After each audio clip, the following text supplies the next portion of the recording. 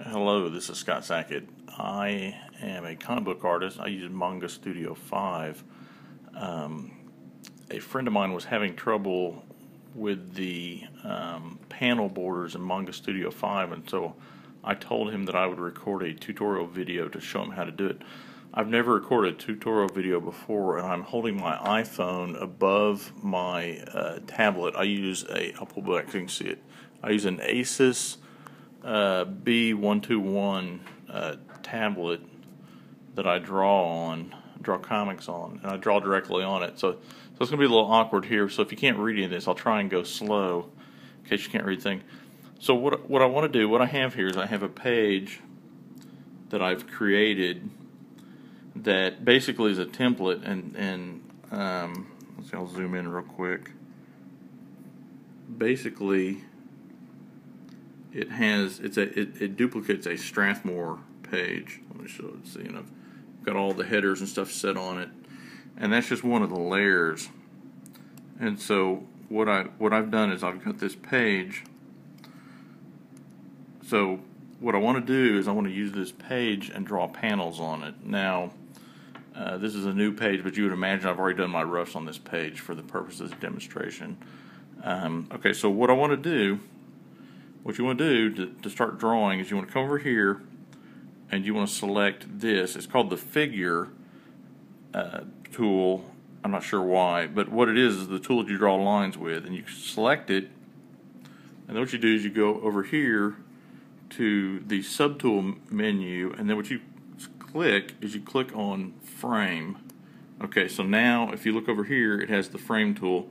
Okay, now while we're here selecting the tools, we're going to draw this tool will draw the outside frame that goes outside the entire thing. But then what you want to do, and you can use that to draw the individual panels, but what works better is if you come over here, and with this tool, which is the correct line tool, which is the tool that you use to select nodes, if you click on it, and then you come over here, you'll see that one of your options is this. It's called the cut frame border. Again, this is under subtools.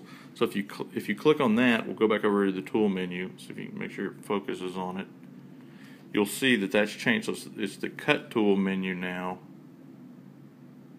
Okay, so now what you do is you select this tool right here. And you have an option. You have different options to draw, but what I'm using is what is called the rectangle frame tool. Okay, so then you'll draw. Let me zoom out a little bit, and you'll draw, and it kind of snaps to your allowance lines. See, I'm not near it yet, but it kind of snaps to it. Okay, and so what that does is that gives you this thing. Okay, and so now what you want to do is come over here and select this tool. Also, something else that I've done here, I'll point this out, under the tool property, I have select Shape a Tool Linear.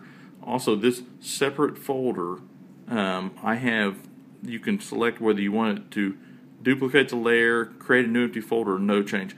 I don't like folders for different panels, so I'm going to go with no change. Okay, so now you're using this tool right here, and then this tool, you can come in here, and you can, let me zoom out a little bit, you can cut your panels. Now I'm holding my phone with the other hand, but if you hold down the shift key, it'll snap it it'll snap to a straight line. So then you just come in here and draw your shift tool, or draw your panels like you would normally. Now if you had your shift tool, it would snap just straight, but I'm doing this one-handed.